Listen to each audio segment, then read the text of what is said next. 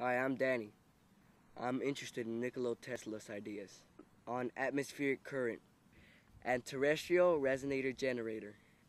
So I have a magnet, I have a coil of wire, and I have a multimeter.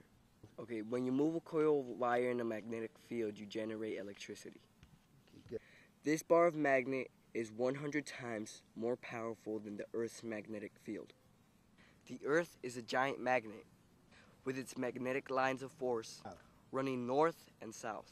I use a compass to determine north and south.